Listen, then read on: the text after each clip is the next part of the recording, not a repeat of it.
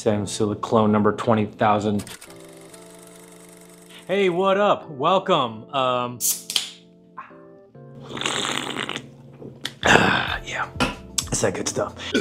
And damn, hello, welcome to my channel. Back to the vlog. Welcome to YGK channel. Was that a smudge on my? It's not. Anyways, hey, welcome back to the channel, bro. Let's get this shit square, bro. Short kings rise up. Short kings rise up, please.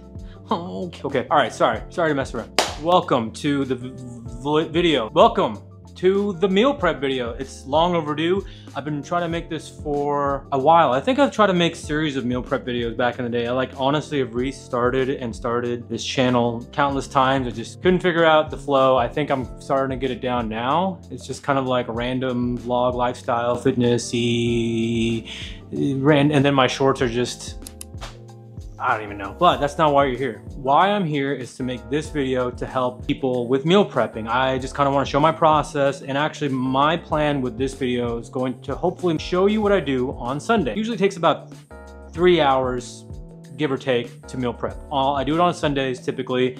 Sometimes Saturday if I got, we got travel or stuff going on. I get it done. I like having all my meals prepared for the week. I don't have to think about it. This is all about three things: efficiency, time, and just like taste, I guess, or value. I don't know.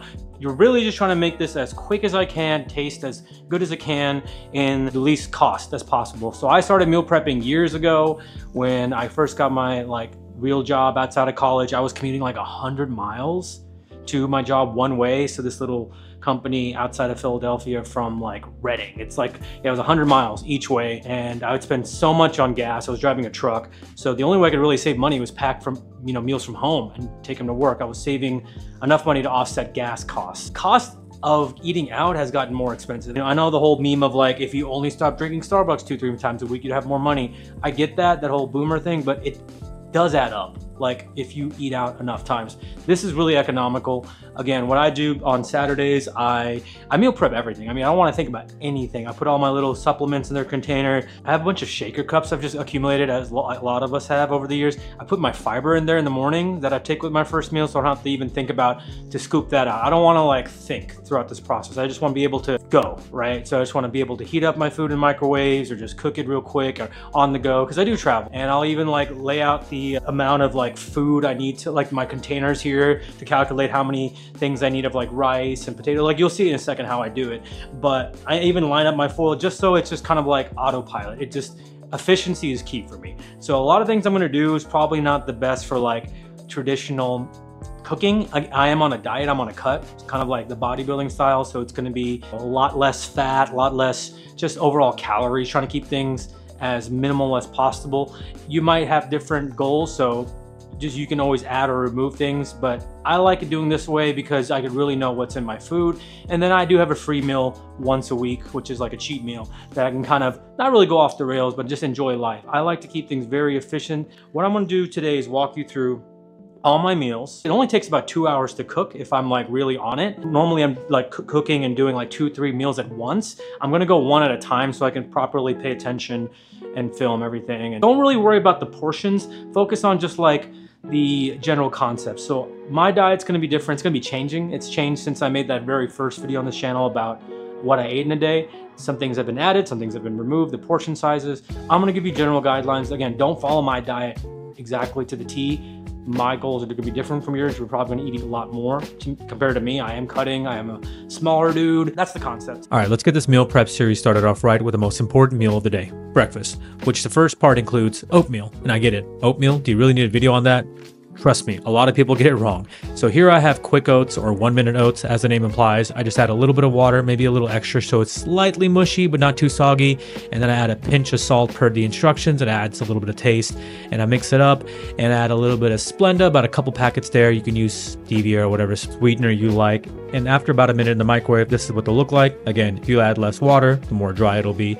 I give it a little mix, and from here, you're good to go. But I actually will go ahead and get my weight scale out per my meal plan and add about 80-ish grams of berries. So again, make sure you check out the instructions of the actual oats. 1 minute oats only take a minute in the microwave. Old fashioned take about 3 minutes. Rolled oats will take about 5 minutes. And anything that's less processed like steel cut, you might have to actually put on the stovetop for a much longer time. Again, you don't want to be eating raw oats. Here's a little breakfast hack for you for those of you who have trouble eating eggs. So I make a little scrambled egg starting off with a little bit of spinach, about a cup or so, and then I put it in the pan there just to get it going. Add some water so it starts sauteing. I put that at about medium-high heat. Measure out my egg whites, about 10 ounces, which is equivalent to 10 eggs. Put the non-stick cooking spray on there. Add my egg whites and crack 2 fresh eggs. From here, I'll set the temperature to low and cover for low and slow. Scramble it up.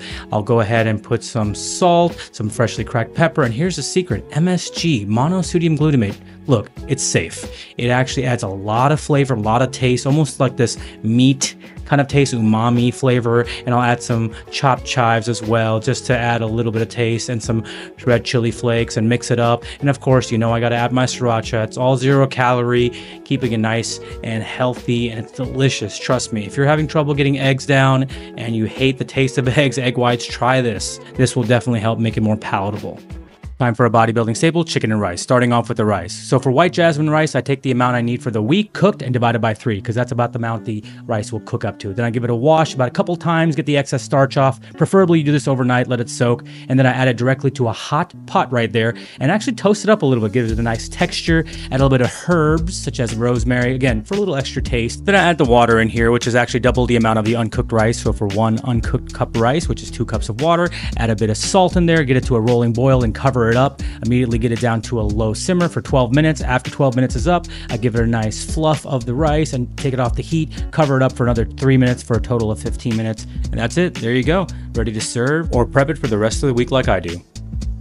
Now, time to cook up the chicken breast. I like to take a large baking sheet, line it up with foil so it's easy to clean, and I actually like to broil my chicken on high, which actually cooks the chicken from the top. And here's the key: getting yourself a meat thermometer. You got to kick it to an internal temperature of 165. So I put it in the largest, thickest part of the chicken, and then use any kind of seasoning, low calorie or to 0 calorie or 0 sugar. I look out for that as well. Season up the first side, put it on the top for the broiler to get nice and hot, and about halfway in, about 110 degrees or so, I have the alarm go off, and I take it out and flip it, and then set it again to about 165. Season the other side. Now you can cook it to about 150, 155, because when you pull it out of either the oven, or if you like to grill it, it'll start residual cooking. So you can do that. I like to cook it right at 165. I don't mind that it's a little overcooked. I let it rest for about 5 minutes to let the juices redistribute. Then I cut it up, and I'm ready for meal prep for the rest of the week. So that's the key. You make sure you want to get yourself a thermometer to get the internal temperature to about 165. And remember, when you reheat your food, it'll actually cook it again. Super easy to make protein yogurt, or Progurt, or whatever you want to call it. It's like this chocolatey mousse consistency. So I start off with taking about a tablespoon of peanut butter, all natty. I measure it out, and I also add my creatine in there. You can't even taste it. Then I add a scoop of protein. Doesn't matter what flavor. It actually pairs well with this non-fat Greek yogurt. So I measure about 170 grams, which is about a cup of that.